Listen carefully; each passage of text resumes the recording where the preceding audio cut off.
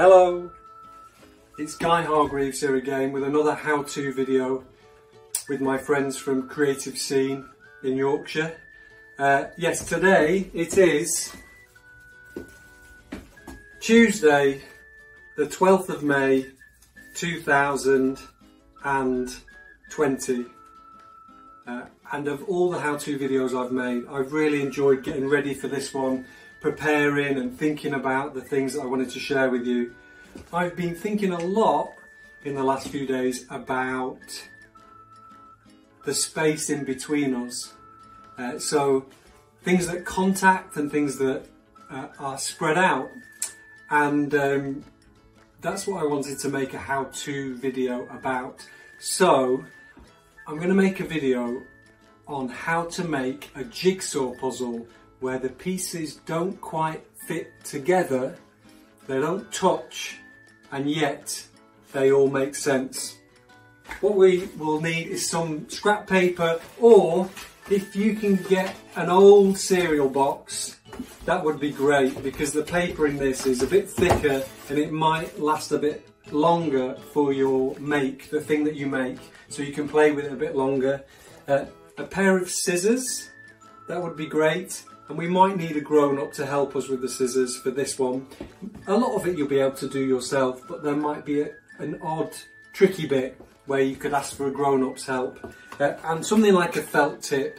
I've got a big felt tip there, and that's just so I can show you really quickly, but it's fine if you've just got a pencil or a normal size felt tip or a drawing pencil. Alright, I'll see you in the other room. I said I was excited about sharing this make with you because it involved a lot of cutting out, and I've always liked cutting out. When I was a little boy, my mum and dad used to call me the phantom cutter-upperer, because I mean, even when I wasn't making things, I was just grabbing hold of a pair of scissors and just cutting paper up into confetti. Maybe that's what I wanted to do, just make my own small confetti factory. Yeah, so doing this one, I've enjoyed it a lot. Okay, another sort of inspiration is I remember from being a child seeing this optical illusion in a book, and I loved it because I realised I wasn't reading the word hello, H-E-L-L-O.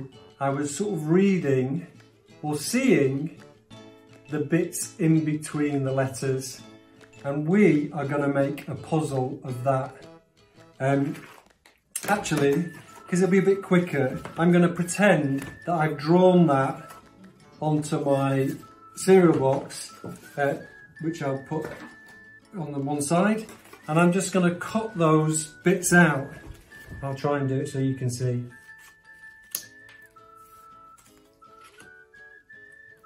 Yes. This is probably a moment where we'll go to fast forward. I don't know, what do you think?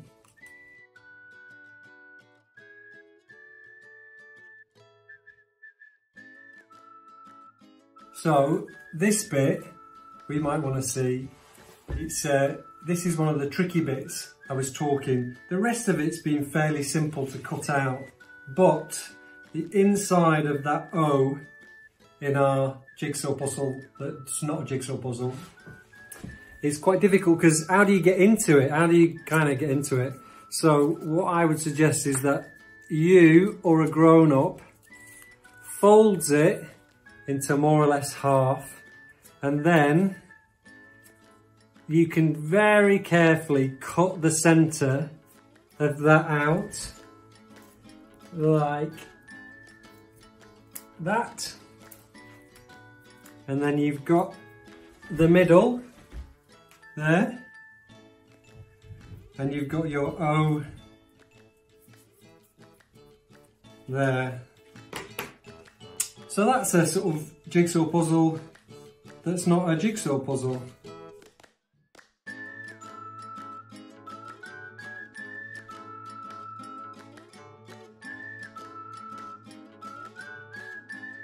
If you're not that interested in letters, some people are not, I mean, I prefer pictures really, although I do love getting letters through the post, is that you might want to do a drawing that could be a jigsaw puzzle where the pieces don't quite fit, but it still makes sense.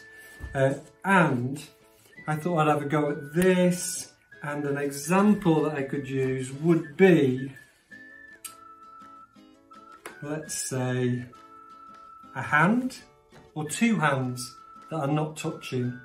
That might make a nice puzzle. So, cue fast forward. If I could talk to you doing this, I would, but I'm just having to really concentrate and imagine the space in between two hands. So yeah, I'm just going to keep concentrating.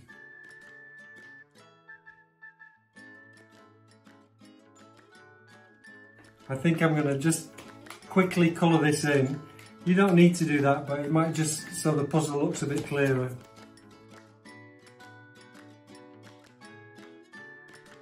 This is where I discover all my felt tips are running out. I think we'll be okay. Just about. We're going to get away with it. I was just counting the fingers. Now, so that's the sort of base for it. I realise I've made a mistake on it, but it doesn't matter because when I cut out the pieces of the puzzle, then you won't see them. So, another fast forward. I mean, maybe even fast forward is not interesting enough. Maybe a jump cut might be necessary at this moment. Get in there.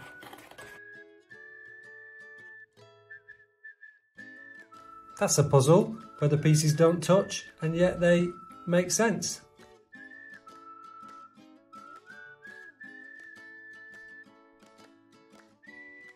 Another really good one, which I really like, is the candlestick, which is also two faces. Good luck with your jigsaw puzzle that isn't a jigsaw puzzle thing. See you later.